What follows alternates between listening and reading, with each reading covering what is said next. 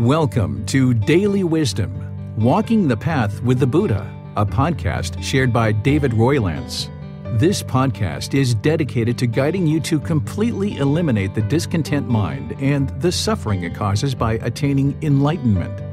Learn and practice the teachings of Gotama Buddha that will guide you to fully attain a peaceful, calm, serene, and content mind with joy. To support this podcast, visit patreon.com/supportbuddha or visit buddhadailywisdom.com, where you will discover a full range of courses, retreats, and online learning resources to assist you on the path to enlightenment. Now, here's our teacher to share more.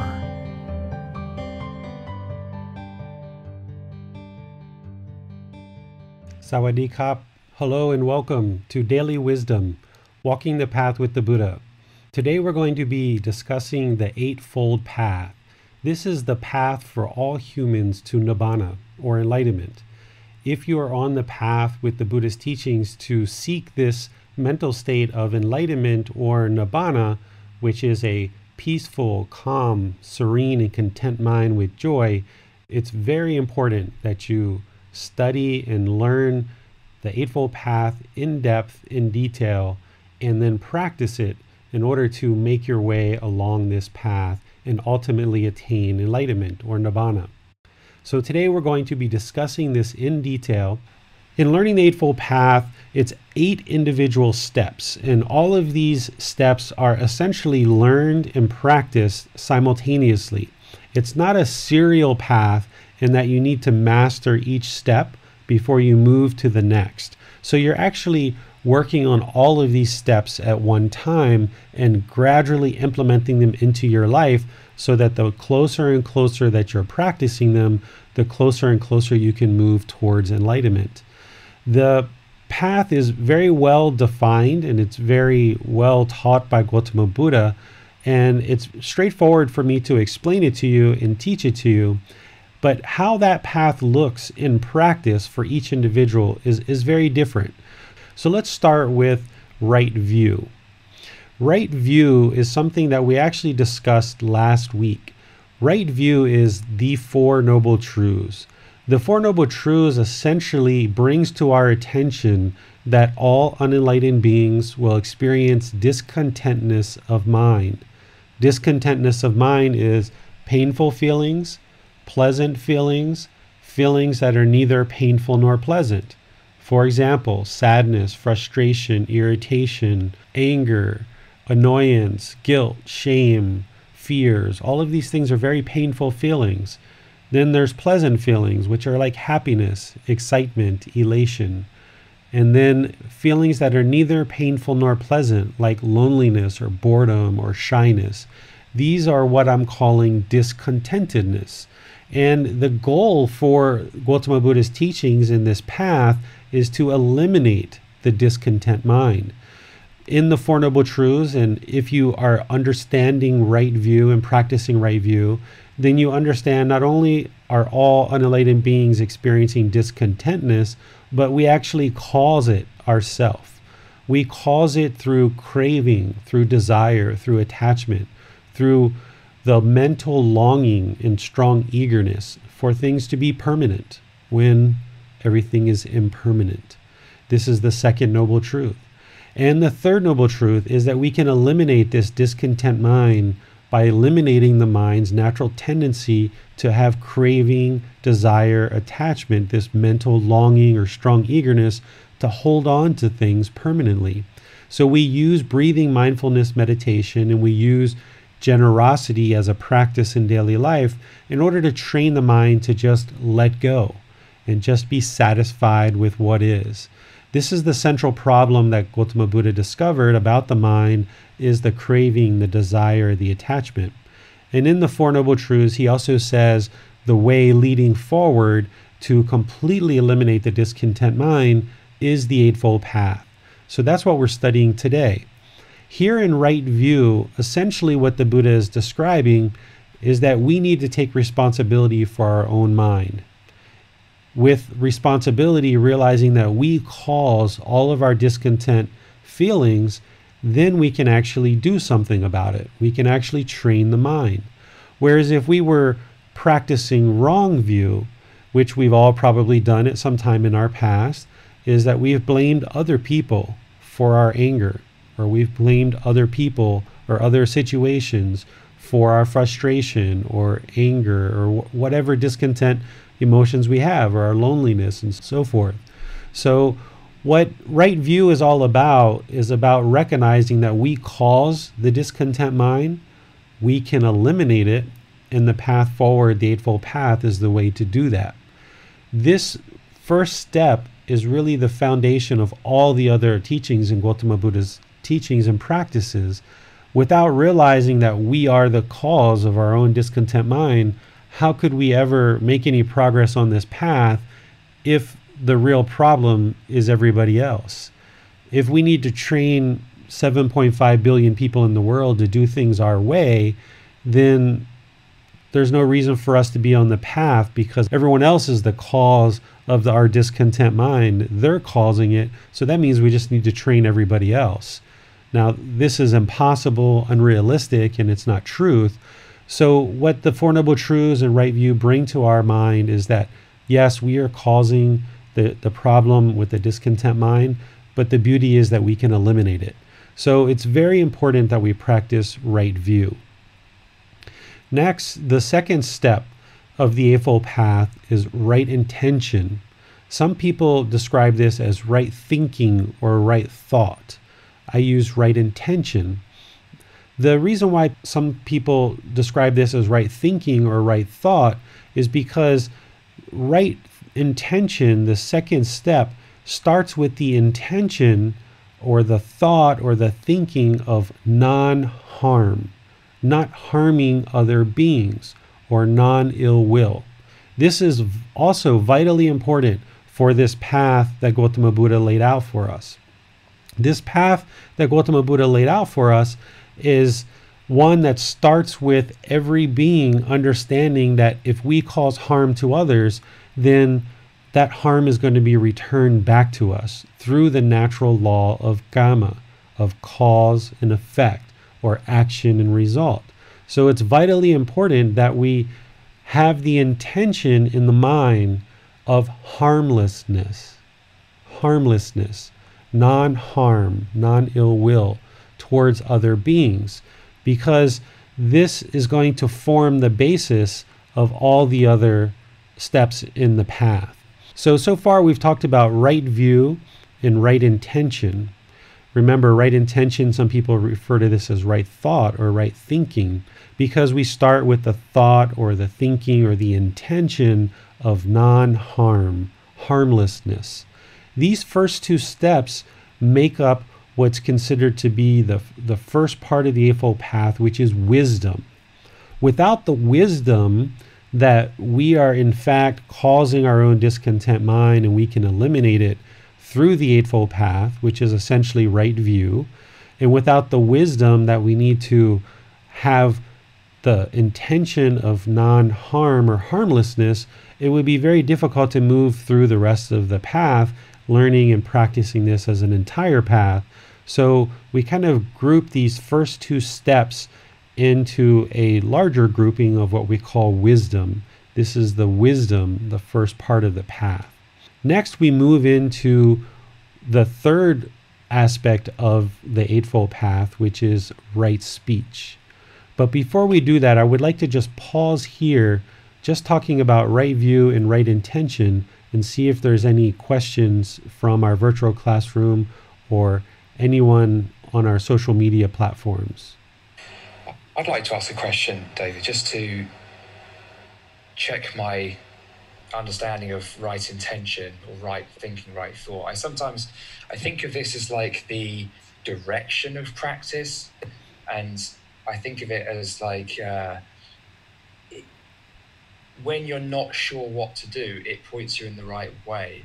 Like, I think often we get confused because we're not quite sure what the right thing to think or do or say is. And right intention is really about making a decision, saying, I do whatever leads to the least amount of harm, not just for others, but for myself as well. And this can work in quite obvious ways, like the kind of lifestyle we choose to live, whether we choose to get involved in various addictions, but also more subtle ways, like, is this the right thing to be thinking? Is this the right path to follow? Do I do away with this right now, or do I carry on with this? For me, it's about kind of removing distraction and making a decision. Have I got that right with right intention? Yeah, you can really think of it that way, because essentially what this path is doing is it's guiding you in how to produce only wholesome karma. Remember, karma is action and result, or cause and effect. Essentially what karma is it's the result of all of our decisions. Sometimes people complicate this because it's a word that isn't in the English dictionary, and people think of it as this kind of mystical, magical thing that people have trouble observing. But essentially what karma is it's the result of our decisions. So what we're doing in this path is we're practicing harmlessness, because we know that any harm we cause is going to cause us harm. So Max, you're exactly right that here with right intention, it can be a guiding light for the rest of the path. But one of the ways that I think about it is, I think about it, and this kind of connects with what you're talking about as well, Max, is what's in the mind. Like, when you wake up in the morning and you go outside and you're in a business meeting, or you're spending time with your family, it should always be about not causing harm. Because as we cause harm in the world, that harm gets returned to us. If I do harmful things to my child, then that's going to certainly come back to me, or my wife, or my family, or colleagues, or neighbors, different people. Or even if I do harm to certain animals, or any harm that we cause in the world, it's going to be returned back to us. And as we go through this path, I'm going to be using some various examples in order to describe the various types of harms that we've probably all been participants in. And we can see very clearly this harm returning back to us. Because, like I mentioned, this natural law of karma, a lot of times it gets kind of mystified. And I would like to demystify it in showing real world examples that we can see in the here and now, to show that how through us not practicing this path, it's caused harm, therefore the harm is being returned to us. So yes, right here, Max, it's just really important to always guide everything you're doing in life as not harming. And of course, just walking down the street, you're stepping on ants, you're stepping on things that you didn't realize were there. So that's where we have to really practice this in the middle, right? Like, we can't go through life and kind of sweeping the concrete in front of us everywhere we walk to ensure there's no ants under our feet. It wouldn't be practical. But if we awake with the intention, and we go throughout our day with the intention of not causing harm, that will translate into other parts of this path, like our speech and our actions and so forth.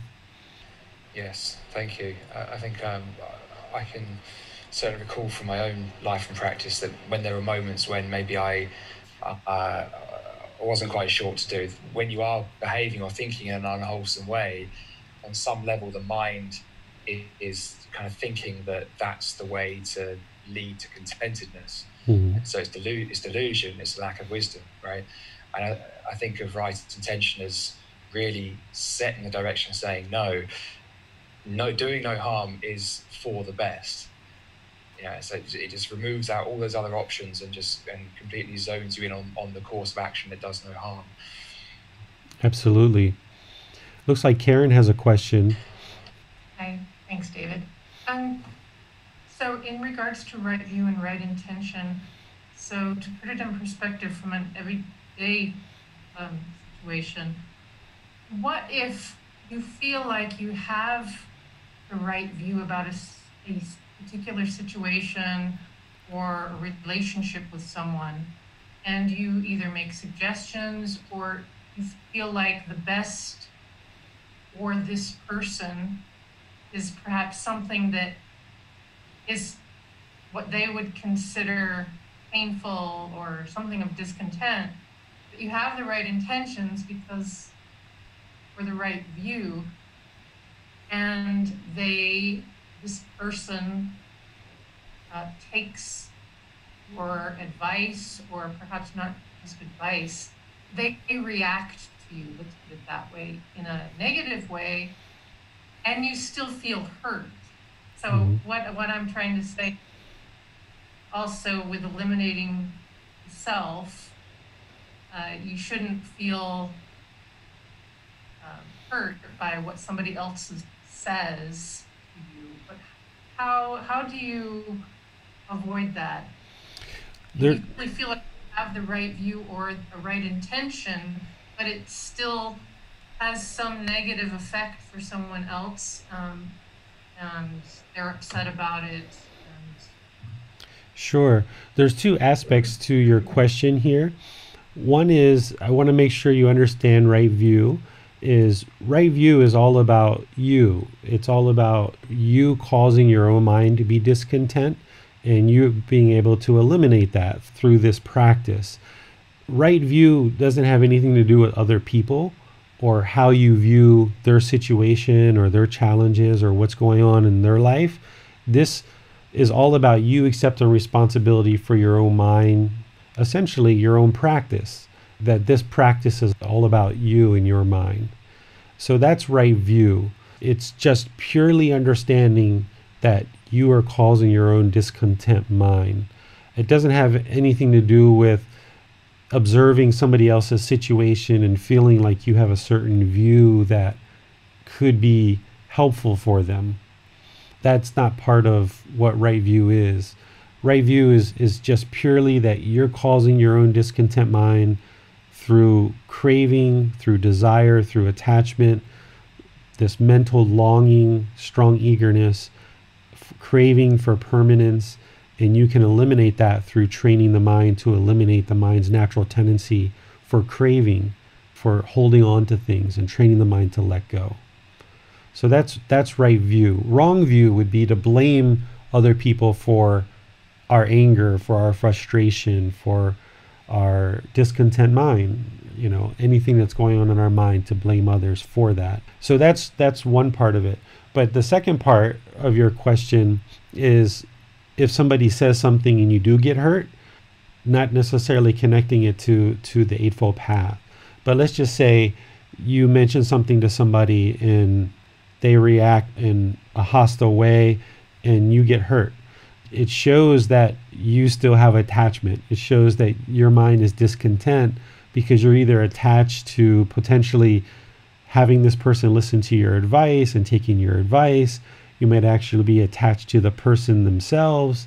If it's a relative or a relationship or a coworker, you might be attached to the ego, and you feel like, wow, you know so much, and this other person's not taking your advice, and it could be affecting the ego. But if your mind is feeling hurt, it's being caused by you in your attachments. That's what right view is all about. Is there something else there you have as a follow-up, Karen?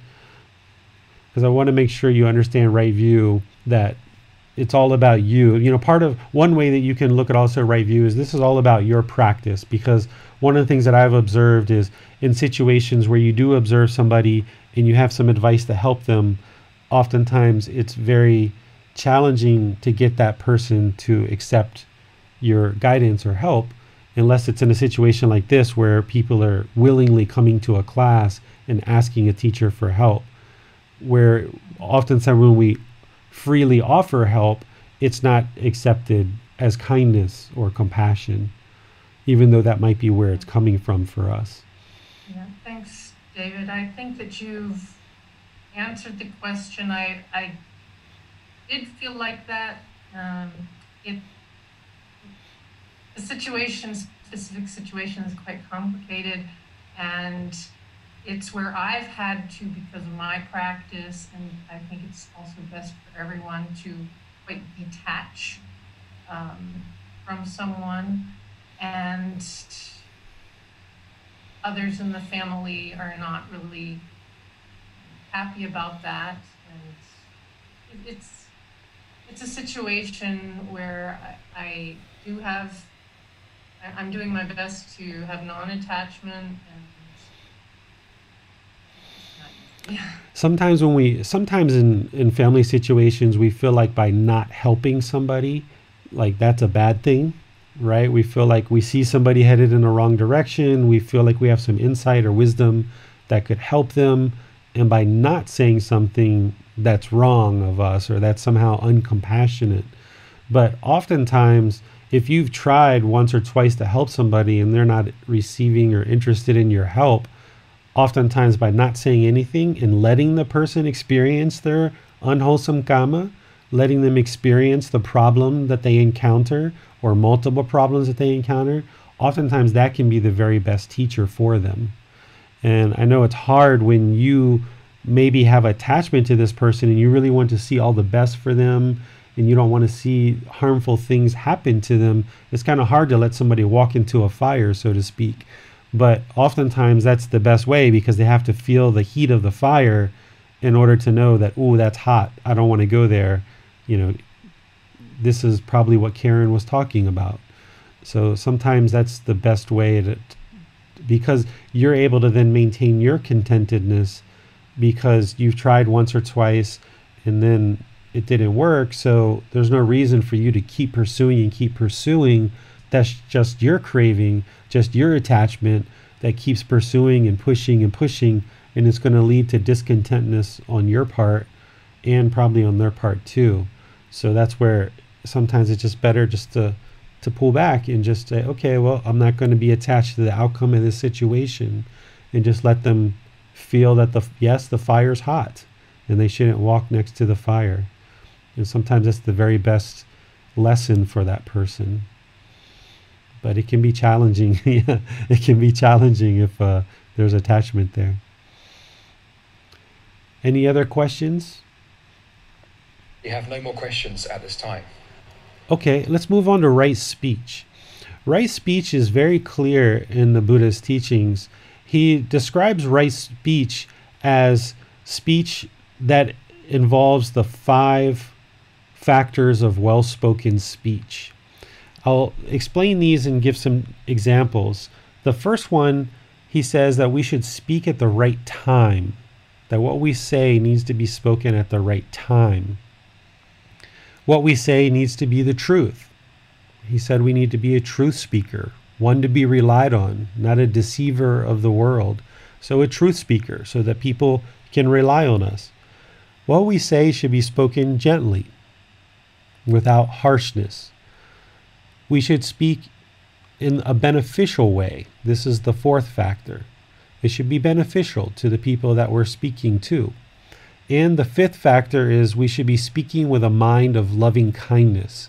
Essentially, what he summed this up to is he said we should speak blamelessly, right? We shouldn't blame others in our speech, because nobody likes that feeling and it's going to cause conflict. If you look at all the situations in your life where you've had a conversation and it's gone well, what you're going to notice is that you were practicing all 5 of these factors of well-spoken speech. The right time, spoken is true, gentle, beneficial, with a mind of loving kindness, and without blameless. And conversely, if you look at situations where you've had problems and the conversation turned negative, you're going to notice that 1 or 2 or 3 of these factors of well-spoken speech weren't being practiced. And you can reflect on this, because remember, the way that I start out all the teaching that I share with people is don't believe anything that I say. It's important that you don't believe me, but instead you learn the teachings and you practice them to see that they're truth. So now that you are learning the 5 factors of well-spoken speech, don't believe me that this is going to produce wholesome karma for you, or good results, wholesome results. Don't believe me that it's going to produce wholesome results. You can reflect on conversations that have went bad for you or conversations that have gone good for you, and notice how these 5 factors were either being practiced or not being practiced. And what you're going to notice now, once you reflect on that, is the closer and closer you bring your speech to these 5 factors, training your mind, realizing that you're not going to get it right away in every single conversation. But if you learn right speech and you practice in this way, what you're going to notice is you're going to have better and better and better results in the conversations that you have with people, and you're going to build better and better karma, or you're going to have better and better results in your conversations. So, for example, if, say, Bill and I are roommates, and you guys are all coming over to see Bill, and I know you guys are coming over, and I say, hey, Bill, we need to clean up the apartment. We need to clean up the condo. It's quite a mess. Well, that's not really the right time for me to talk to Bill about that, because that's going to cause conflict. He's got a bunch of friends coming over, and it's not the right time to talk about it. Then, even if it's the right time, let's just say we're just relaxing on a Sunday evening, and let's just say it's not true. Let's just say Bill's been cleaning all day on Sunday, and I walk in and I'm just like, hey, this place is a mess. Like, let's get it cleaned up. It's not even true. That's going to cause conflict in the relationship. And then let's say if I wasn't speaking gently, if I used harsh words in my conversation with Bill, that's not going to turn out well. And then we need to look at it, is it really beneficial for me to even talk to Bill? Maybe Bill was sitting at the TV, he was eating, there was a couple little crumbs on the coffee table, and all I really need to do is kind of like clean those up. It'll take me 10 seconds to do that, rather than even spend 5 minutes trying to make this plan with Bill to clean up our condo. It would be much more beneficial if, Bill helps me, I help him, we're roommates. Let me just clean that up, no problem. Is it even beneficial for me to even talk to Bill about this situation? And then with a mind of loving kindness is active goodwill. Having goodwill and good intentions when I come to speak with Bill. Because right intention, the intention to have harmlessness or non-ill will, by having that in our intention, it's going to then produce our speech. So if we come from a place of harmlessness in our intentions or our thinking, then our speech is going to mirror that. So when I go to speak with Bill, I'm going to make sure that I'm practicing all these 5 factors. And when you first get started on this path, you're going to have to kind of ponder and contemplate and think about whether you're actually practicing these 5 factors or not in each individual conversation that you're having, maybe before you approach it or while you're actually in the conversation. But as you do this multiple times over multiple conversations and multiple relationships, what you're going to discover is that you're practicing these 5 factors of well-spoken speech so well and so closely that you've trained your mind that way that you won't even have to think about it before you actually do it. It will just come natural to you. So some other things that the Buddha talked about with right speech is he talked about not having idle chatter. Idle chatter would just be kind of like miscellaneous, frivolous speech without purpose, like unpurposeful talk. This is idle chatter. He also talked about gossip or slander, because this type of speech harms other people. It may not be truthful and it may not be beneficial. So even if you're speaking the truth, but it's not beneficial, this could be gossip. Even though what you're saying is true, let's just say a third person, let's just say there's some person named Jim, and let's just say, yeah, he's got his apartment, in your view, is messy. And maybe that's true, but is it really beneficial to go around and tell other people about this, right? So this is like gossip or slander. He talked about, lies, and talked about not lying in our speech. And through speaking in this way, what you're going to notice is people are going to be more interested in having a more deep, more connected relationship with you. Because if I'm going around gossiping and slandering people, and even though I feel like I'm doing that with friends and people who are close to me, well, those people are going to be kind of a little bit fearful on a certain level in their mind to actually have a deep relationship with me, because they're concerned of whether I'm actually going to gossip and slander them. So what I'm going to find if I speak with gossip, with slander, with lies, with idle chatter, unpurposeful speech, where there's really no purpose behind my speaking, and I'm just kind of rambling on and on and on and on and on, and I'm not practicing these 5 factors of well-spoken speech, what I'm going to notice as a person is it's going to be more and more challenging to have deep relationships with people. And in order to be successful in life, we need deep relationships with people. So in practicing our speech in this way with the 5 factors of well-spoken speech, then we'll notice that we'll have deeper, more productive, more rewarding relationships with people.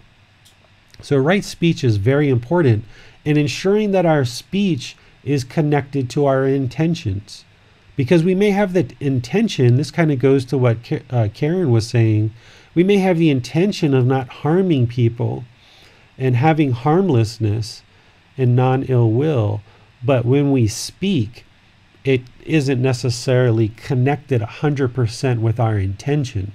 So what the Buddha is giving us in these 5 factors of well-spoken speech is a way to ensure that our intentions and our speech are connected. So just to review those again, speaking at the right time, what we say is true, that it's spoken gently, that it's beneficial, and that it's spoken with a mind of loving kindness without blame, not blaming other people, right? Blameless. This is what the Buddha described when he talked about right speech. Okay, any questions on right speech? Yes, we have a couple of questions from Bill. The first one is, can you elaborate on gentle speech? I think I would like to also ask, yes, where do you draw the line between gentle speech and maybe pragmatic but necessary speech? Gentle speech is the tone or the level of volume that we're using when we speak. The Buddha actually described the way that he taught people. And he said that he always spoke gentle to try to teach students. And when they didn't respond to his gentle speech, he would speak sternly, with firm words. And if they didn't respond to that, then he oftentimes would have to rotate between gentle and firm speech. And then he said if they didn't respond to that, then he killed them. That was the 4th one. He said he would kill his students. And what he meant by killing his students is he said he just wouldn't teach them. And not teaching a particular person to him was essentially the same as killing them, because they were disrespectful and they weren't responding to his teachings. They weren't dedicating time and effort to actually learning and practicing his teachings. So when we speak gently, we should speak with a tone and a certain word choices that are gentle in nature, without harshness. The opposite of gentle would be harshness. But recognize that as your practice evolves, you may need to speak sternly sometimes. So for example, like with my son, I will tend to speak in the same kind of gentle tone that I always speak with. But every once in a while, if he's not listening, I might say, okay, Bailan, you heard what Daddy said, right? You need to eat some rice because you've been eating a lot of junk food, and that's why you've got diarrhea, right? So that's like more sternly, right? But still, it wasn't harsh. It was still being spoken with a mind of loving kindness, right? And it was still beneficial.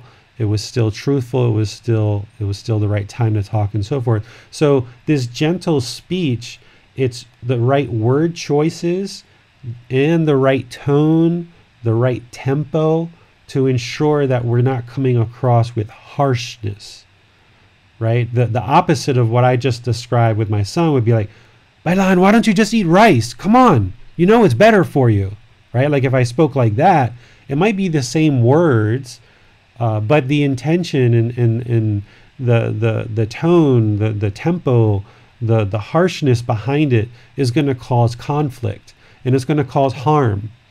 It's going to cause harm to another person by speaking in this way.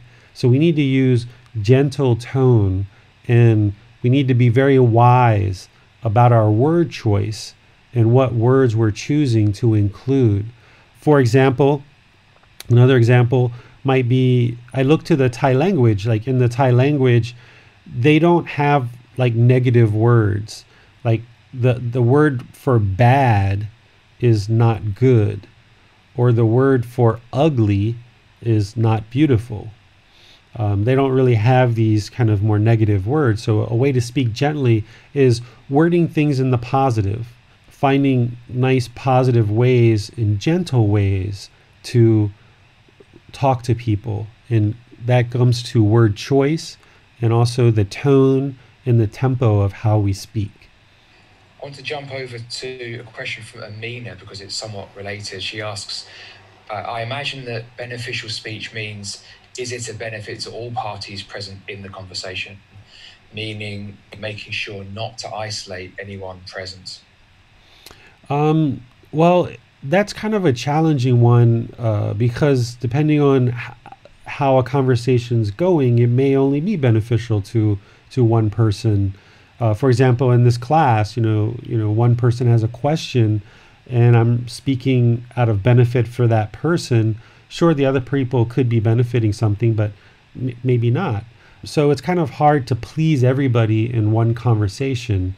What beneficial relates to is it relates to not having frivolous speech or idle chatter. You've probably been around people, Amina and others, who just might talk and talk and talk and talk, and they're not really having what we call purposeful speech. There's really no purpose behind their speech. It's just chit chat, chit chat, chit chat, chit chat without any real purpose. The Buddha described this as frivolous speech or idle chatter. So this is what relates to beneficial speech. And it would, I feel, would be impossible to ensure that you're benefiting everybody. But sure, what Amina's talking about is if you can involve other people in your conversation, that can be helpful, but you can't be attached to that because not everyone's necessarily going to be engaged in a particular conversation. But typically when I'm involved in a conversation, I'll make eye contact with multiple people in the conversation, making sure that, I'm not isolating anybody or secluding anyone from the conversation so that other people know that they can participate in the conversation. But you can't always ensure that what you're saying is absolutely beneficial to everyone that happens to be sitting there.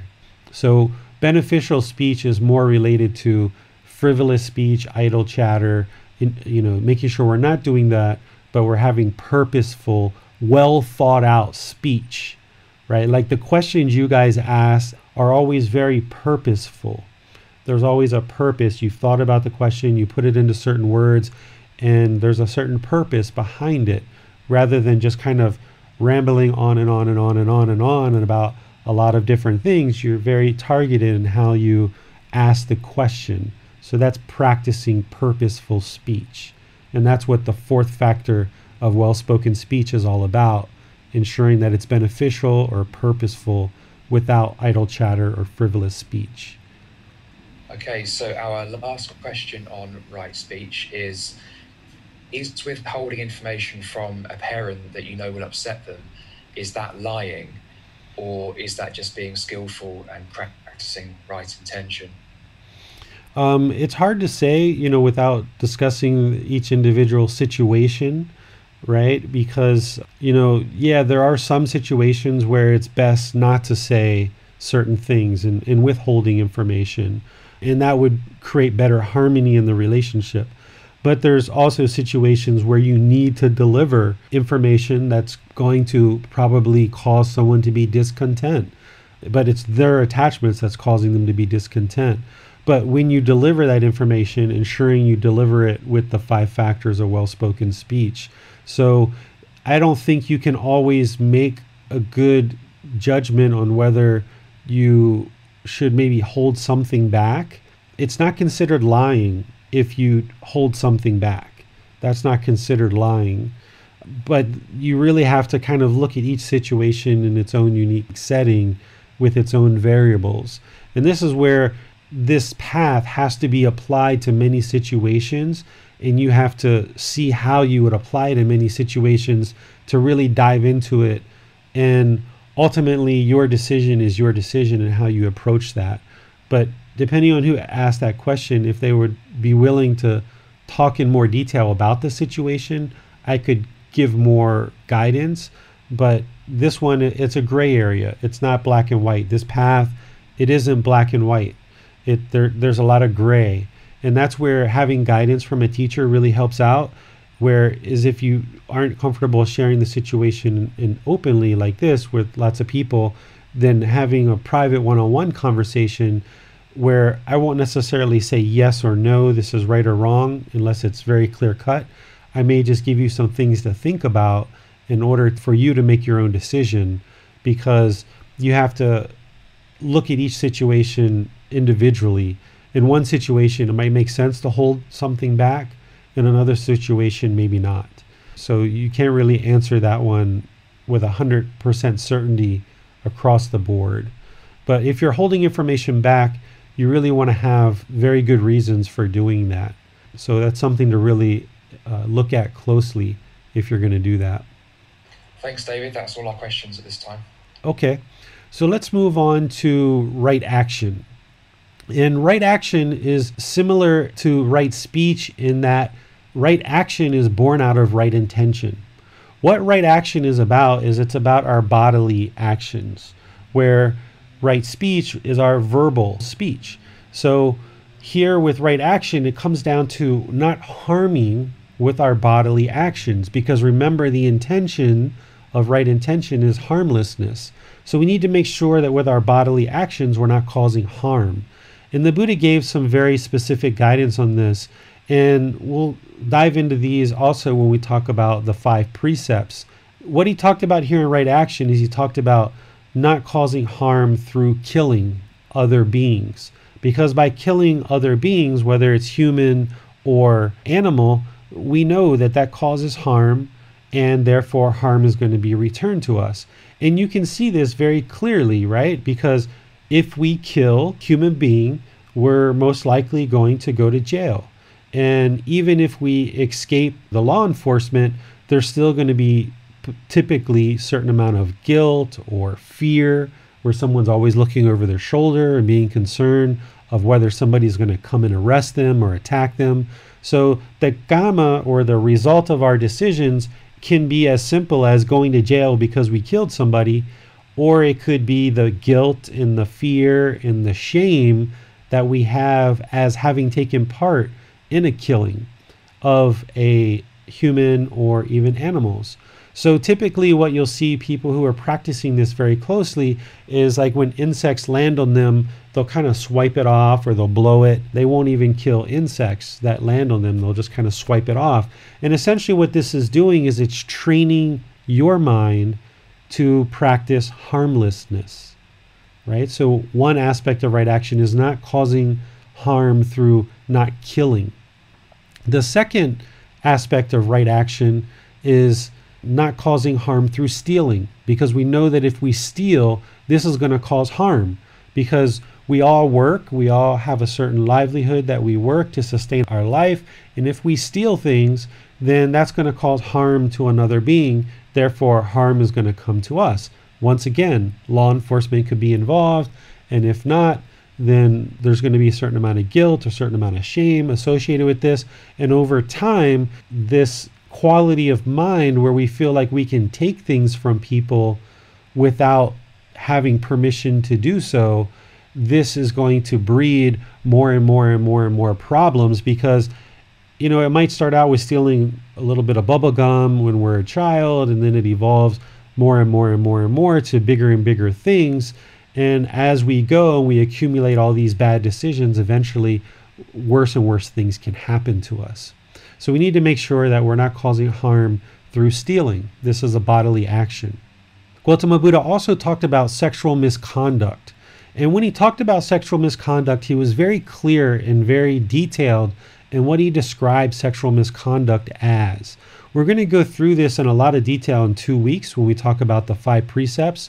But here, I just want to make sure that people understand that when the Buddha talks about sexual misconduct, he talks about sexual misconduct that would cause harm to other beings. And I would like to highlight because of where we are in society these days, that he never talked about same-sex relationships being harmful. And he was well aware of people who prefer same-sex relationships. He was well aware of men who don't identify as men and women who don't identify as women. He discussed this in his teachings. But in his teachings, he never once said there was anything wrong with that. He was just pointing out to his students, it was kind of said like, oh, by the way, you're going to notice that there are some males who don't identify with masculine qualities, and there are some females who don't identify with feminine qualities. And that's all he said. He had no teachings on that whatsoever. When he was describing sexual misconduct, he doesn't describe same-sex relationships. And if you understand that this entire Eightfold Path is based on not causing harm to others, then you can very clearly see why he didn't include same-sex relationships as part of sexual misconduct, because two loving, consenting adults that happen to be the same gender in a sexual relationship, are they causing harm to anyone? And if you ask yourself that, the answer I get back is no. Two men or two women in a loving, consenting relationship who are loyal to each other and having a relationship with each other, they're not causing any harm to others. So that's why it doesn't show up as sexual misconduct in the Buddhist teachings. And this is what he was teaching 2,500 years ago. And here in society, we're just kind of catching up to that in most places in the world. So this kind of tells you how awake his mind really was, how enlightened he really was, that 2,500 years ago, he understood that same-sex relationships aren't causing harm. He mainly was talking about sex with minors. He was talking about going outside of relationships and having sex with people, breaking trust. You know, if you're in a committed relationship, having sex with somebody outside of that relationship. He talked about if you were engaged to be married. He talked about these kind of things, which we'll go through in detail in 2 weeks, and we'll relate it to relationships and other aspects of life. But in having sex, we can absolutely cause harm with our sexual actions. And we have to be aware of that because of the intimacy involved. We need to be aware of that. Essentially, what he described in his teachings about sexual misconduct is he said, abandon unchastity. In other words, having sex with just one person at a time, one relationship at a time, that's going to ensure that we're not causing harm to others. Having wholesome interactions through sexual contact. Then something that he didn't actually include in right action, but I do as part of the teachings just to make it utterly clear, is the action of taking substances that would cause heedlessness. The Buddha has this as part of his 5 precepts, but he didn't necessarily include it as part of right action because it's kind of implied because it's part of the 5 precepts. If we take substances that cause heedlessness, heedlessness means unalertness, unattentiveness, unmindfulness. If we put substances like this in the body, it's going to cause harm because now our mind is unaware, unalert, unmindful, and we're more likely to do things like have sexual misconduct, like have lies, have stealing, have killing. And it's not just harsh drugs like cocaine or heroin or PCP, LSD, alcohol, things like this. It's actually other things that you'll notice that will also cause heedlessness.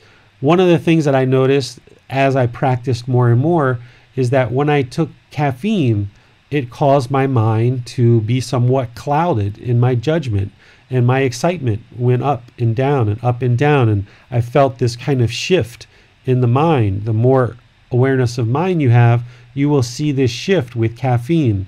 Now, you may not choose to eliminate caffeine at this particular moment, but what you may notice as you get closer and closer to enlightenment is that caffeine affects the alertness of the mind. You may even notice that high intake of sugar does the same thing. So what you need to be aware of is that substances that you put into the body will cause heedlessness, or unalertness, unmindfulness, unattentiveness.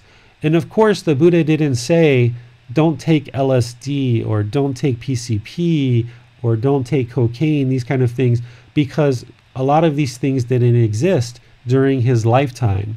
So he was well aware that there would be new things that were developed and discovered as time went on. So he used language that was timeless. And that's why he used this word heedlessness, so that you can apply this from now well into the future, well beyond our time even, where there'll be other substances that people will discover and use. I mean, people even take spray paint nowadays and they huff it, and this causes heedlessness. So the Buddha never said, don't take spray paint and huff it, because it didn't exist during his lifetime. So he used this word heedlessness so that you can then apply it to lots of different areas in your life. So this is right action, ensuring that we don't cause harm through our actions. And there's one other action that I include in here that the Buddha didn't actually talk about as part of right action, but it's another part of his teaching that I just put in here to make it easy for you guys, which is gambling. He talks about how gambling can cause problems in our life, and we know that because people get addicted to gambling and their financial situation goes down and down and down and down, and it causes harm in their relationships with their families, and they don't have the money to sustain their life as they would if they weren't gambling. So these actions also cause harm. So therefore, because they cause harm, that is going to be experienced by us. Are there any questions on right action? Just a comment from me, David. When I came to you before with an issue around this, and I think you rightly pointed out that when it comes to things like not taking substances or not gambling, it's really about not pursuing attachment-based actions, because these things are attachments. I think it's really important to raise the issue of substances, because there's a big movement. Well, I think there's always been a movement, but especially at the moment, around the use of certain drugs, psychedelics, things like this, as tools. And I mean, as someone who's taken them, it kind of worries me a little bit, because I know just how much harm they can do as well. So yeah, just could you extend this to right action, meaning not doing harm, but also not pursuing attachment-based actions? We're going to describe and discuss substances in a lot more detail when we talk about the 5 precepts. The goal of this practice is to get to this mental state of enlightenment where the mind is peaceful, calm, serene, content with joy. If someone is putting a substance into their body that's causing heedlessness, then it's going to divert and take away from that concentration, that clarity of mind, the peacefulness, the serenity of mind, the calmness of mind. Essentially, what's going to happen is people are relying on this substance in order to produce a certain calmness of mind. So, for example, when I was in my younger years, I used to smoke marijuana, and I used to do that in order to calm down and relax. Well, the mind was really attached to that, and it got to the point where, I could only be calm if I was smoking marijuana. So the mind hadn't reached, and I wasn't even aware of the path at 16 years old, but the mind wasn't trained to be able to come into the middle and actually walk this middle path. It was relying on this substance, and that substance is impermanent. It's only going to last for a certain number of hours before it's gone, and either the person has to keep ingesting the marijuana for that calm mind, or if you're following this path and you're learning this path, you can actually train the mind to get to that calmness without the substance, which is the real goal, because that's real enlightenment. Now, some of these substances like marijuana undoubtedly can be used for medical benefits. And this is what we'll talk about when we talk about the 5 precepts, that there's certain substances that on one side, we can have the intention of causing heedlessness and kind of escaping reality for a certain number of hours and using this substance in a way that could be detrimental to the mind. But also marijuana, like in oil form, through CBD and things like this, could actually be used to eliminate seizures and helpful for other medical purposes. So for someone who's pursuing these substances or using these substances as a way to benefit them medically, I would feel that there's certain ways to go about that. So for me at 16 years old, when I was smoking a joint, obviously I was doing that just to calm the mind, and that was for heedlessness, and that was, to me, not a good practice. But even if I was doing that for medical benefit, let's just say I had seizures and I knew at 16 years old by ingesting marijuana it was going to help me with my seizures. Well, by smoking the marijuana, even though my purpose is to eliminate seizures, by ingesting it through smoke, it's actually causing harm to the lungs. So this is harm. This is gamma. So that's why I feel that someone who is maybe pursuing a substance like marijuana for medical benefits would probably look at something like an oil, which is going to not cause the harm of like me smoking a joint in my backyard when I was 16 years old. So there's a lot of things to think about when we start looking at how certain substances can be beneficial. Things like psychedelic mushrooms and LSD and PCP, I have a hard time seeing how those things would be helpful and beneficial, especially on the path to enlightenment. I have taken LSD in the past when I was also 16 years old and understood what that does to the mind. And that can produce a significant amount of craving where the mind just continues to want that and want that and want that. And it only feels content when it does have that. And then that can create problems in the life. Your life just kind of spirals down. These are things that not only the Buddha observed, but other teachers observed as well. Some of the things that I've been talking about so far are pretty straightforward. We've been taught kind of our whole life to have thoughts of not harming other people. We've been taught to speak politely. We've been taught to not cause harm through our actions. But the Buddha really puts a very detailed, clear, and concise way of explaining this, where when he talks about right intentions, it's about harmlessness, non-ill will. When he talks about right speech, he gives these 5 factors very clearly, very directly, that can be learned and practiced, and you can observe the results. And same thing with right action. He gives very clearly what would cause harm in our bodily actions, and therefore we have something that we can immediately practice and see the benefit of that. So let's go into substances in more detail in 2 weeks when we talk about the 5 precepts, because that will be an ideal time to really go through the substances in more detail. Got it. Yeah. Thanks, David. Yeah, you're welcome. So up to this point, like I mentioned, these teachings are fairly straightforward. And even when we get into right livelihood, which kind of rounds out what we call the moral conduct. What right livelihood is livelihood is how we sustain our life. This is the activities that we do to sustain our life. Are we a nurse? Are we a doctor? Are we a trash collector? Are we a janitor? Are we a taxi driver? Are we a computer programmer?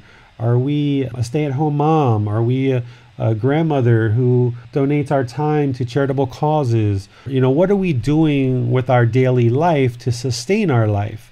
And the Buddha essentially gives us 5 livelihoods that he says, absolutely, if we do these things, they are going to cause harm in the world, and therefore harm is going to be returned to us.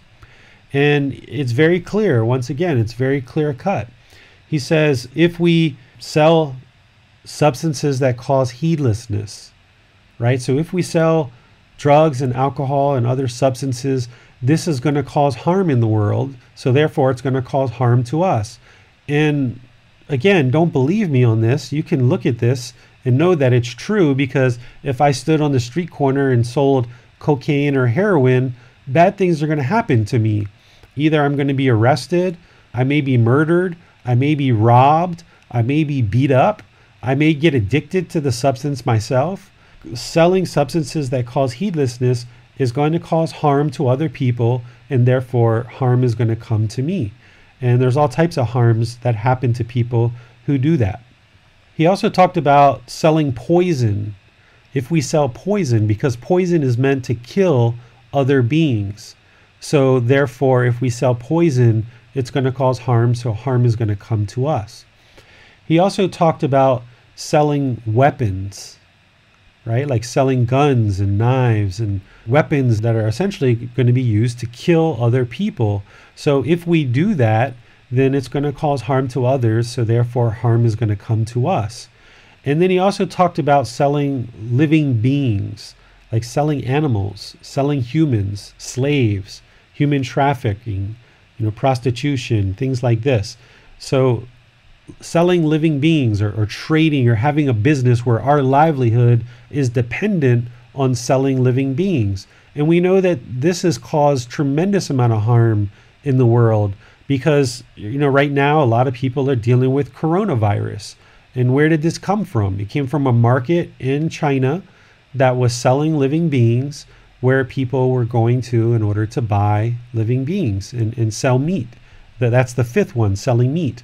So we know that by selling living beings and selling meat, which is the fifth one, this causes harm in the world, and therefore harm is going to be returned to us.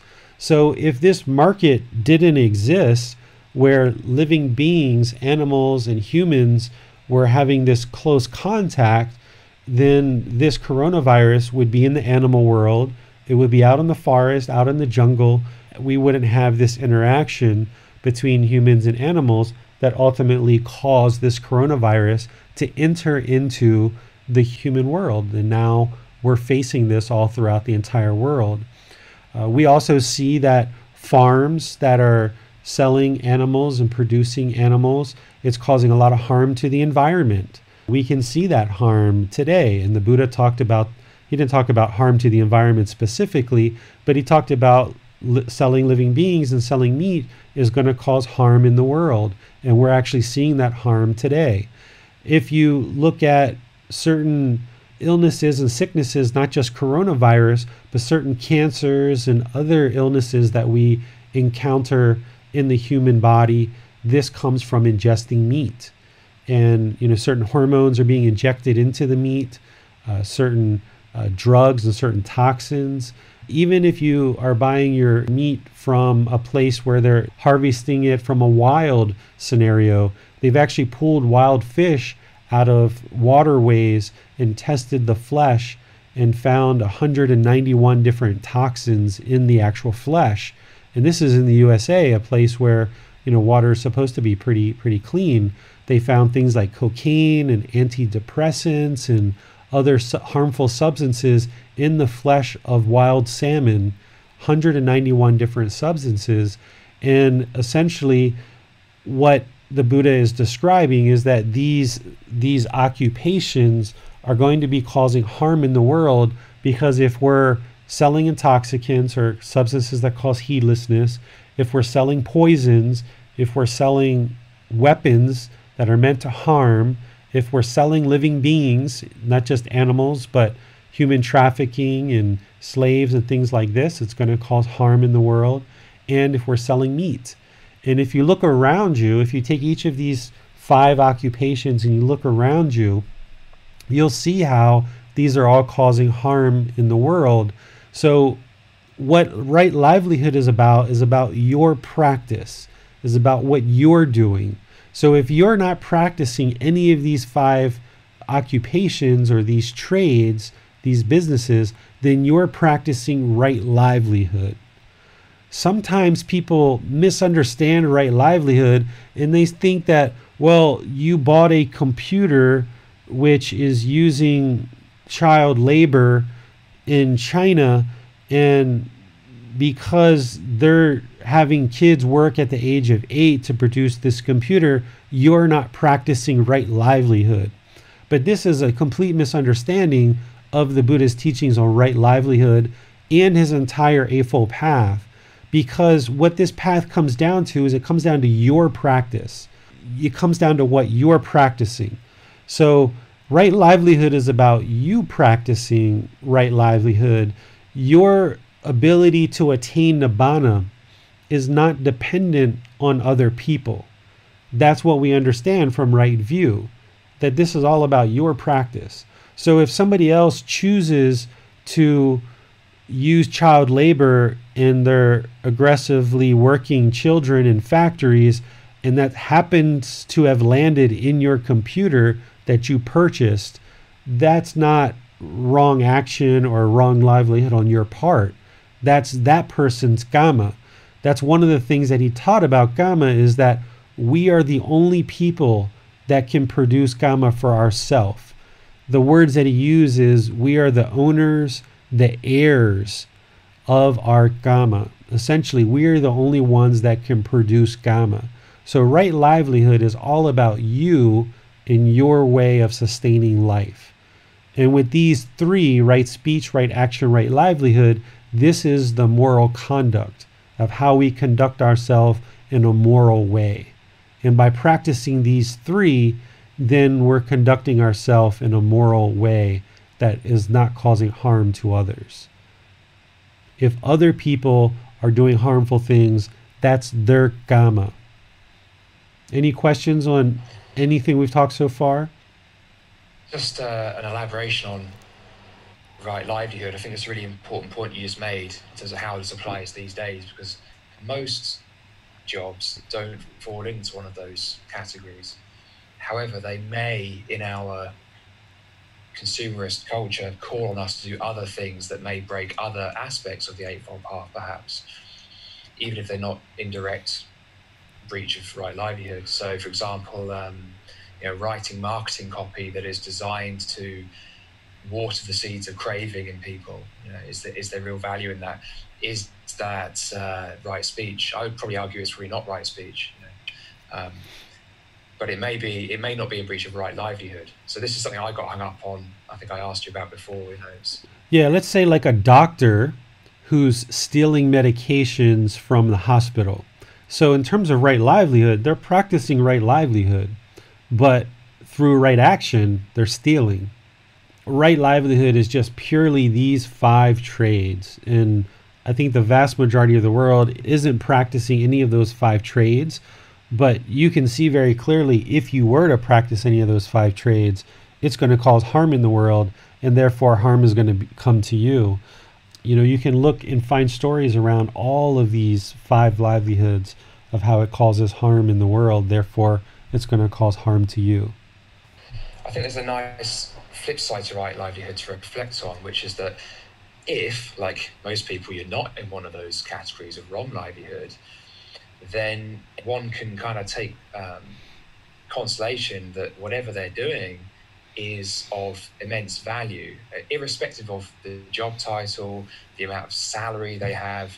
There's an opportunity there to contribute some real value in practice. So, for example, a primary school teacher in this country, they don't get paid a huge amount, but they are certainly practicing right livelihood, and they have a capacity to really influence if they practice well and they take responsibility and they follow these steps or something approximate to them. They can really deliver huge value in the world. It doesn't matter what their job title is or how much money they make or anything like that. That's essentially what right livelihood is coming down to, is doing things in our daily life that is contributing to humanity and beneficial to humanity by doing things that are wholesome and good to help others. And these 5 trades, these 5 businesses are causing harm to humanity, and this is why harm will be returned to us. So the Buddha is giving us guidance here of how to choose our occupation. And what one chooses is their own practice. The Buddha never tried to force or guilt or shame people into practicing this, but essentially he shared with them, okay, if you do these 5, it's going to cause harm, so therefore harm's going to come to you. But he never tried to guilt or shame or fear people, because the goal of this practice is to eliminate guilt, shame, and fear. But he just instead shared that these 5 things are not going to benefit humanity. Therefore, it's not going to benefit you. It's going to cause harm. Okay? So these are the first 5 steps of the Eightfold Path. Now, these things are all fairly straightforward, I feel. Right view is something that people usually really need to spend some time to understand, that you're causing the anger, you're causing the frustration. But the more you get in touch with that, it becomes very clear that yes, all the times that your mind has been discontent, you're causing it yourself 100%. And then as we go through right intention, right speech, right action, right livelihood, these things are fairly straightforward and make a lot of sense. Well, I think the next 3 that comprise the mental discipline, they're straightforward as well, but they're probably things that you haven't heard in other teachings. These other aspects that we've talked about, especially right intention, right speech, right action, right livelihood, you've heard in other teachings, probably not right view. But now when we go into right effort, let's talk about what right effort is. There's 4 components or 4 aspects to right effort. Let's just talk about one of them that you can directly apply in your life today and tomorrow. What right effort is all about is, when something happens and you start to feel frustration or anger arise, you kind of feel sensation in the body, and you kind of feel that sensation arising, and you actually make a conscious decision. You may not realize it right now, but you make a conscious decision of whether you allow those emotions and those feelings to come into your speech and your actions or not. So something happens that's displeasing to the mind. You feel this rise of frustration, this rise of anger, and you either allow it to come into your speech and your actions, which is going to cause a lot of unwholesome karma if you do, because you're probably going to be reacting to the situation instead of responding, or you apply right effort.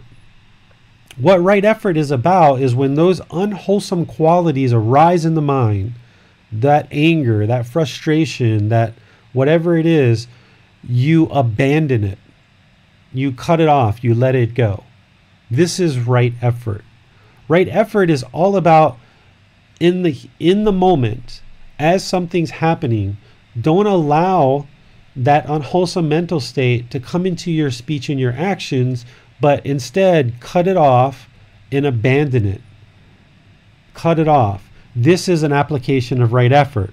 So if you're in a conversation and the conversation's getting heated, you can feel the anger and frustration arise. You need to apply right effort and abandon those unwholesome qualities and let them go. Let it go. And that's where there can be 10 million right answers. It might be that you just remain quiet, that you don't say anything. It might mean that you get up and walk away. It can mean a lot of different things. But applying right effort is literally the effort to abandon unwholesome qualities in the mind. And then the other aspect is to arise wholesome qualities, right? So if we tend to be angry or frustrated or irritated, applying right effort here is abandoning those unwholesome qualities. And what you're going to notice by doing that many, many times over an extended period of time, that it will get easier and easier and easier to apply right effort. And the more that you do that, that you won't even notice the rise of frustration at all.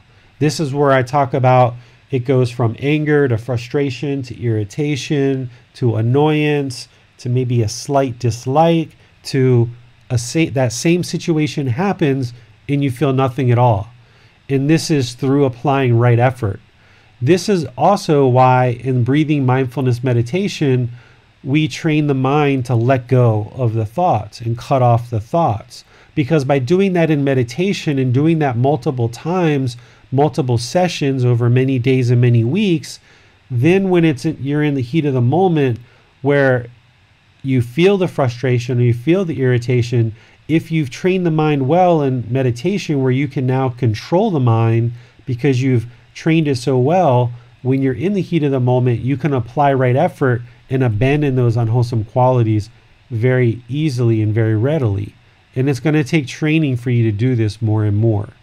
So the 4 aspects that the Buddha talks about here in right effort is 1, he talks about preventing any unwholesome qualities from arising in the mind. So prevent unwholesome qualities from arising in the mind. So let's just take an easy one. Like, none of you guys are probably thinking about going out and killing another human being. This isn't something that's entered into your mind. So the first aspect of right effort is to prevent that from ever arising in the mind at all. Don't even ever allow that to come into the mind. The second aspect of, and there's lots of other things, not just killing, but, you know, maybe you've never thought about cheating on your partner, having sex with somebody else. You know, there's many different examples of unwholesome qualities, but essentially he's saying keep unwholesome qualities out of the mind, prevent them from coming into the mind. The second aspect of right effort is any unwholesome qualities that exist in the mind, eliminate them from the mind.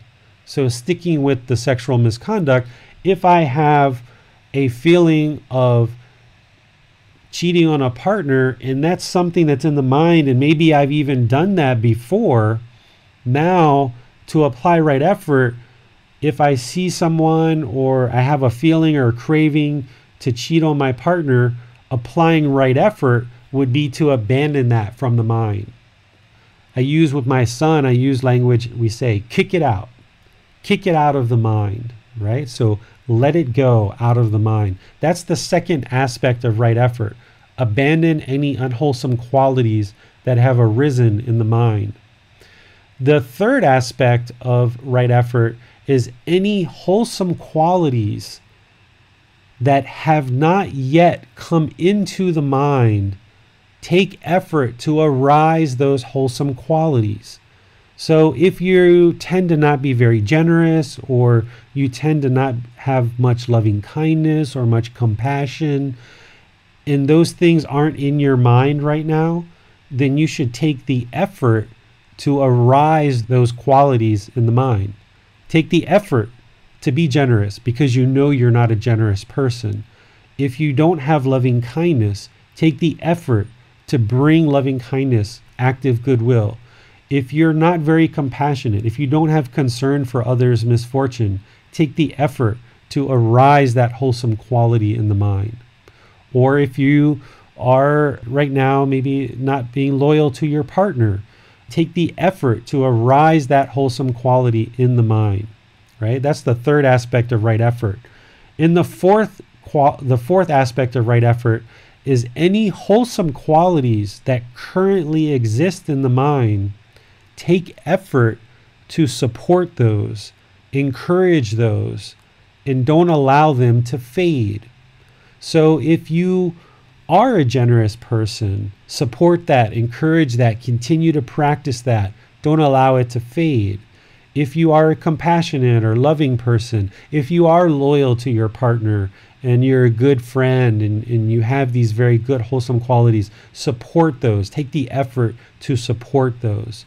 So right effort breaks down into these four various aspects, but one that I think can be very helpful on this path to enlightenment, as you feel frustration, as you feel anger, as you feel irritation or annoyance, take the effort to abandon that in the heat of the moment. Oftentimes people ask me when they're angry and they're in a conversation that's heated, is that the right time to meditate? Well, no, that's the right time to apply right effort. Meditation is practice that you do as an independent, dedicated practice on the side that is consistent and regular. But in the heat of the moment, what you can do is you can apply right effort. You can abandon those unwholesome qualities and arise wholesome qualities. What I used to do early in practice is if something was displeasing to me, inside, maybe I was frustrated and irritated, and I was working as hard as I could to keep my lips sealed and not say something that's going to cause unwholesome karma. And one of the ways that I learned to do that is just to smile. And even inside, I might be biting my tongue, but outwardly, at least I was practicing just to smile. And then what you notice as you do that more and more and more and more, that rise of frustration will be less and less and less and less, to the point where you won't even feel any anger, any frustration at all, but it's through right effort that it's going to get you there. Right? That's going back to Karen's question about if you offer advice to somebody and they respond negatively, rather than react back in a negative way, apply right effort and just abandon any unwholesome qualities and allow wholesome qualities to be arisen. So this is right effort. The seventh step is right mindfulness. Mindfulness is a kind of a trendy word that's on the tip of the tongue of a lot of people in society these days. But let's describe exactly what mindfulness is. What mindfulness is awareness of mind. Awareness of mind. The goal here is a peaceful, calm, serene, content mind with joy. So in practicing this path, we need to be aware of the mind. We need to constantly be aware of the mind 24/7. And this is why taking substances that cause heedlessness isn't going to produce enlightenment, because it's producing unattentiveness, unalertness, unmindfulness. What mindfulness is all about is cultivating the ability to always understand what's in the mind and being very honest with that. If you're feeling hatred or you're feeling anger or frustration, being honest with yourself about that and realizing that's what's in the mind. Because right mindfulness and right effort really go together. How could you ever apply right effort if you didn't have right mindfulness? If I had no ability to understand awareness of mind, if I didn't realize my mind was getting frustrated or getting angry, how could I ever apply right effort to abandon that quality if I didn't even know it was there? So right mindfulness is all about awareness of mind and being aware of what's in the mind constantly. And then that's how you can work to apply right effort to either abandon unwholesome qualities or arise wholesome qualities. So right mindfulness is very, very important, because that's what we're working towards, is this peaceful, calm, serene, and content mind with joy. And then right concentration, this is essentially meditation.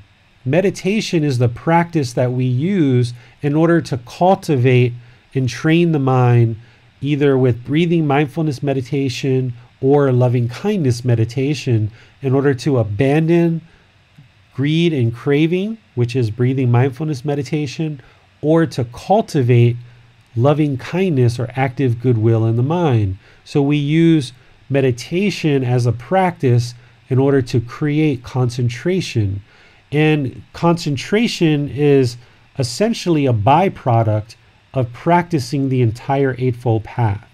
So while it's an individual step that we're using meditation as a tool, as a technique that we get more and more familiar with through multiple sessions to accumulate the benefits of meditation, it's actually also a byproduct or benefit of practicing the entire Eightfold Path. It's not just in meditation that we're going to produce a peaceful, calm, serene, and content mind with joy. You can't meditate your way to enlightenment. But through training the mind throughout the entire Eightfold Path and practicing the Eightfold Path, which includes eliminating craving and attachment, then what we get is we get concentration, we get focus, we get memory, we get single-mindedness.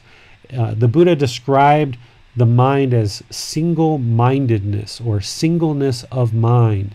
Here in right concentration, there's actually 4 jhanas or 4 meditative states that we experience as part of our meditation. And these 4 states are prior to enlightenment.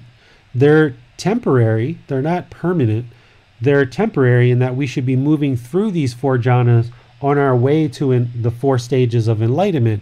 But here, if we're applying the Eightfold Path over a consistent period of time, and we're applying it very well, which includes meditation, then what you're going to notice is the mind starts moving through these 4 jhanas. and experiencing these 4 jhanas. And it takes dedicated practice and really understanding this Eightfold Path and practicing it very well to the point where you're always aware every time your mind is frustrated or angry or irritated. Practicing right view, you're always causing any feelings that are in the mind. It's always, always, always from you. And if you aren't convinced of that, you need to spend some time to do that. And if you're having trouble in certain situations, seeing how you're causing your own discontent mind, reach out to me and I will help you to see that. And you've got to always be practicing right intention, harmlessness, non-ill will. And you need to practice right speech, the 5 factors of well-spoken speech. Speak at the right time, what you say is true, speak gently, speak beneficially, with a mind of loving kindness and without blame. Practicing right action, where you're not killing, you're not stealing, no sexual misconduct, no intoxicants or substances that cause heedlessness, no gambling, things like this.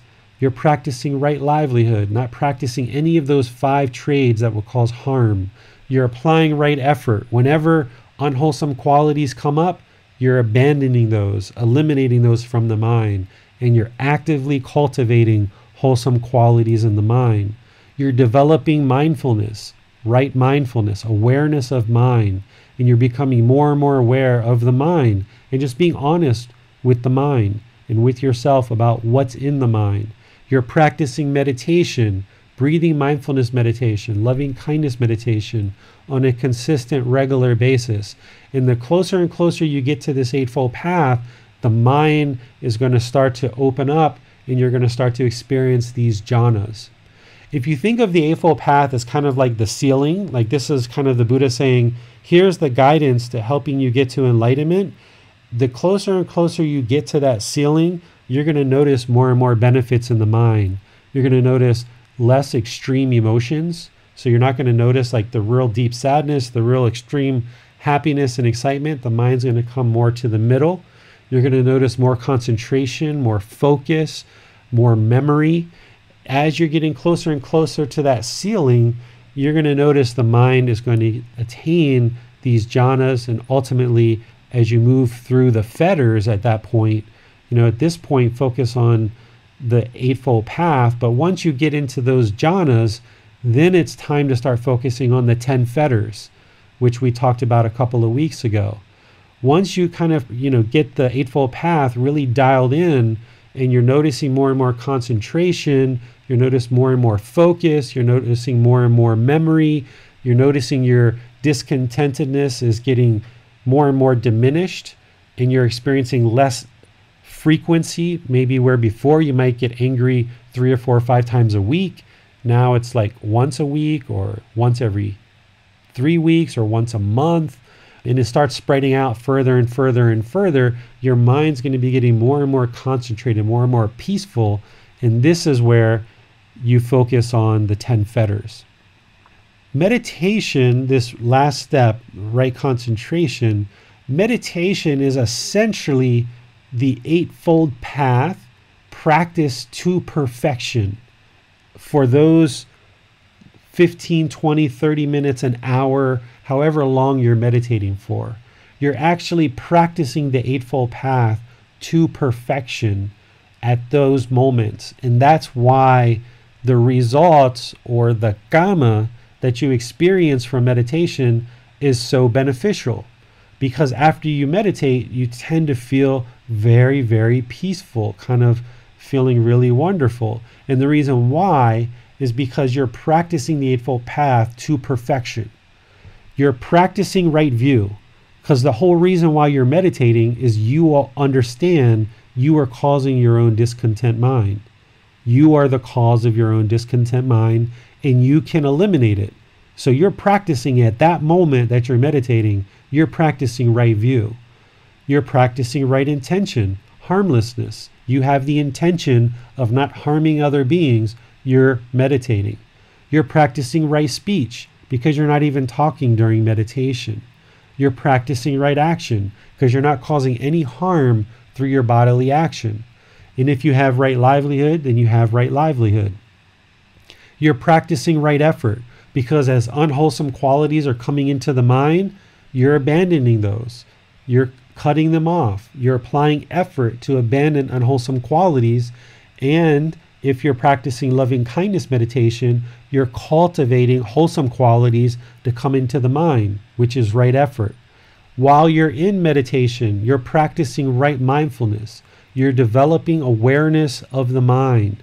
You're becoming more and more aware of the quality of the mind. What's in the mind? What are the unwholesome qualities? What are the wholesome qualities? You're becoming more and more aware of what's in the mind. And you're getting, as a benefit, you're getting concentration, you're getting peacefulness, you're getting calmness of mind, you're getting serenity of mind, you're getting contentness of mind, and you may even be getting joy at the end of your meditations. So this is why meditation is so beneficial, is because it's practicing the Eightfold Path to perfection for that finite period of time. And then the goal is to get up from meditation and now go practice the Eightfold Path in daily life. So there's a lot of people in the world that are practicing meditation all throughout the world, but they're only practicing perhaps the 8th step.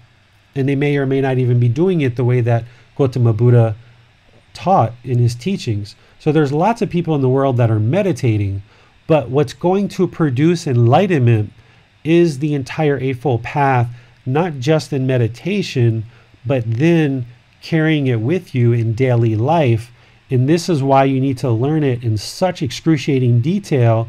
You can easily apply it in daily life, so that when you make a mistake on right speech, it's okay.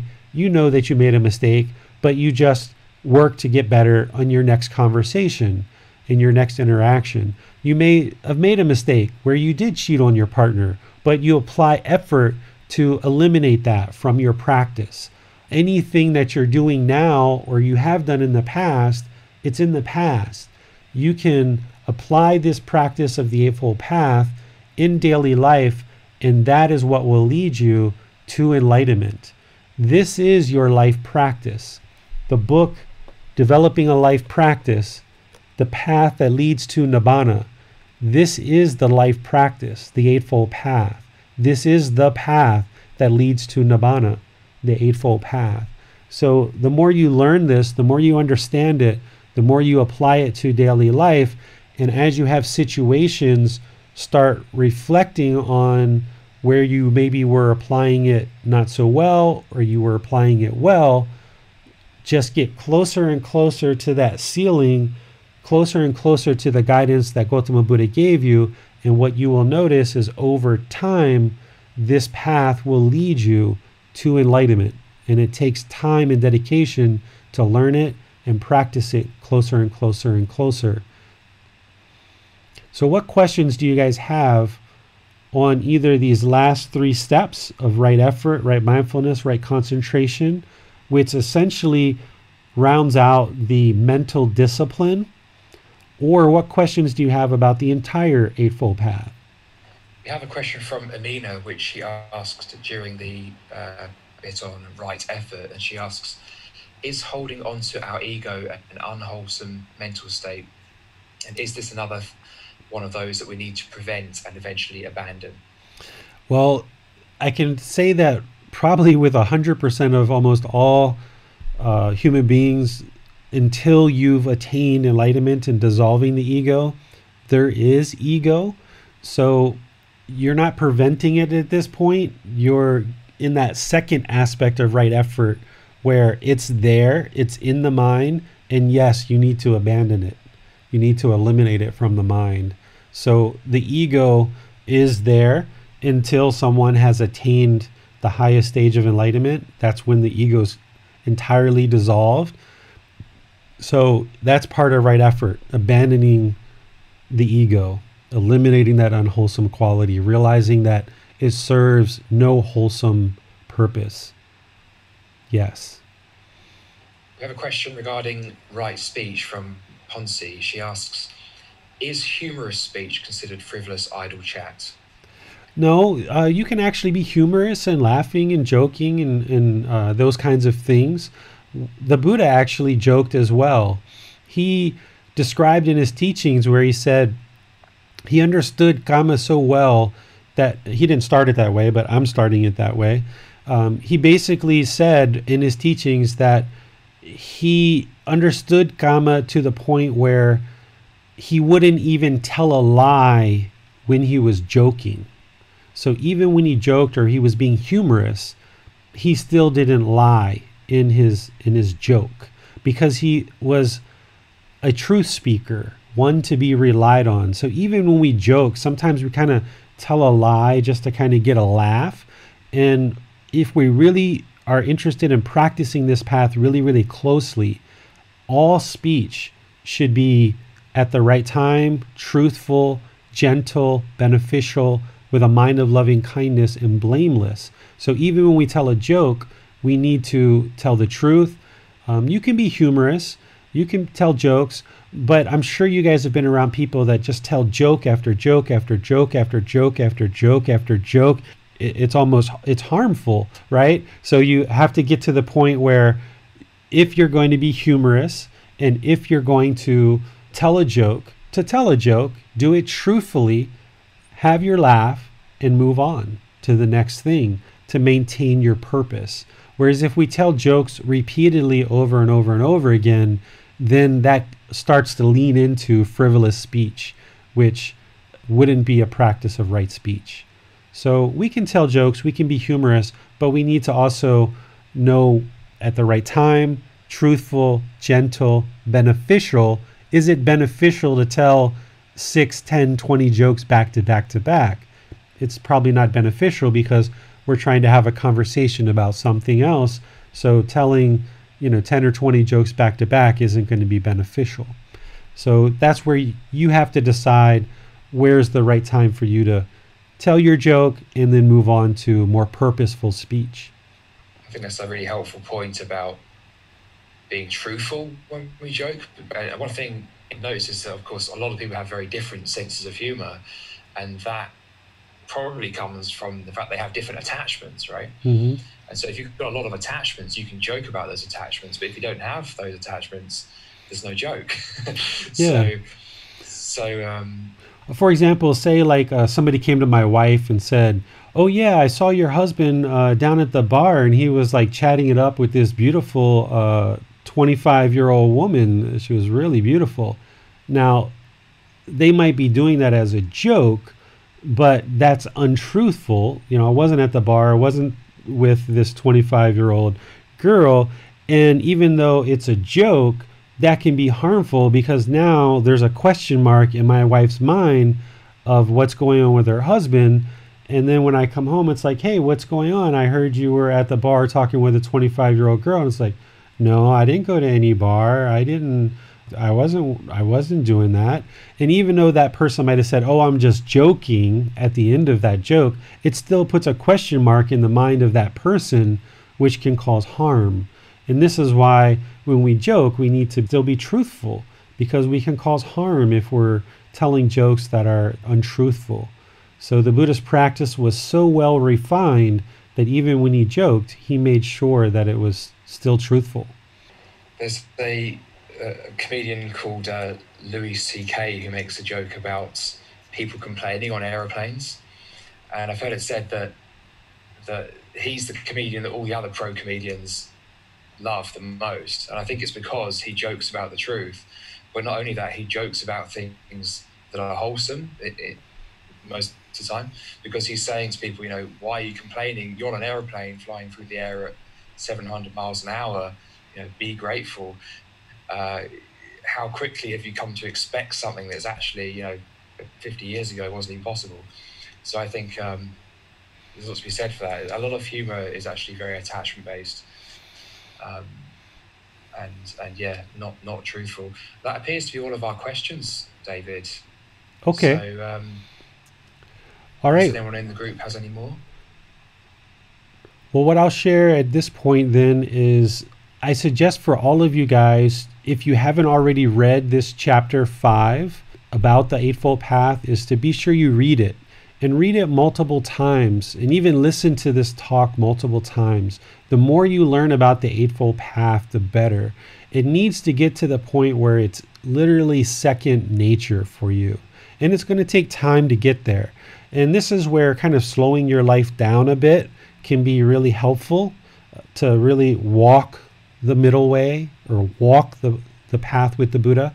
Because if you're in a conversation that is heated, and say you don't practice right speech, and say you do start speaking harshly and it's not beneficial, and even maybe say you lie a little bit, okay, have that conversation, it ends, and now take some time to reflect and see how the Buddhist teachings are so precise and so accurate that you see that in that conversation, because it wasn't the right time, it wasn't truthful, it wasn't gentle, it wasn't beneficial, it wasn't a mind of loving kindness, and there was blame, that it went awry, that it had problems. That's going to further reinforce for you how much truth there is in the Buddhist teachings. So not only will you bring your practice closer and closer to right speech, but you'll start eroding one of those fetters, which is doubt about the teachings. That you can see when conversations go really, really well for you, you're practicing these 5 factors of well-spoken speech. When conversations don't go well, at least 1 or 2 or 3 of these aren't going to be practiced, or some of these other teachings in the Eightfold Path. So if you notice, and as you notice, that you're not practicing the Eightfold Path 100%, because you're probably not, don't feel guilty. Don't beat yourself up. Don't give up and think that, okay, I heard this talk from David and I can't do it, and I've been working on this for a couple of weeks. It's going to take you more than a couple of weeks to really dial this in a really profound way. So let up off of yourself a little bit. Don't be judgmental. Don't feel guilty. Don't feel shameful. But just reflect how when you do practice the Eightfold Path, things go really, really well for you. And then when things aren't going well, it's because you're not practicing the Eightfold Path. So this will be the insight and the wisdom that you need to get closer and closer to the practice of the Eightfold Path in all parts of your life. And it will help to show you how truthful the Buddhist teachings are, and help you erode that any doubt that you might have about the teachings, which is one of the fetters that needs to be eliminated in order to get to the first stage of enlightenment. So you can serve 2 purposes here. Is you can improve your practice, and you can start to erode any doubt you have about the teachings through reflecting when things are going well and when things aren't going well. And what you're probably going to notice is in certain relationships, you can practice the Eightfold Path to perfection. And in other relationships, maybe not, because you have some attachment in there. And it's going to be harder for you to practice the Eightfold Path in those situations or in those relationships, because there's still attachment. And that's why right view is in there as the very first one. So you're going to notice in certain areas of your life, things can go really, really well, and other areas maybe not. But the goal is, in order to attain enlightenment, you need to have this Eightfold Path be all-encompassing all throughout your life, all situations, all experiences, and in all relationships throughout your life. Is continually work on eliminating attachment, continually train the mind through breathing mindfulness meditation to knock down the craving and the mind's tendency to hold on. Continue to cultivate harmlessness through right intention. Continue to work at right speech, right action, right livelihood, right effort, right mindfulness, right concentration, and don't ever give up. We don't want to pursue this path as a craving where, gosh, I got to have enlightenment so badly, right? Because that's not going to work. You're not going to be able to attain enlightenment that way. You need to even eliminate the craving and attachment for enlightenment. You need to pursue it as a goal and an objective, but don't allow yourself to get complacent. It's really easy at 10, 11 o'clock at night. Oh, I'm not going to meditate. Or you wake up in the morning. Oh, I'm not going to meditate. I'm not going to do this. Just stay dedicated to the practice. Don't beat yourself up if you skip or you fall down, you trip over your feet a little bit.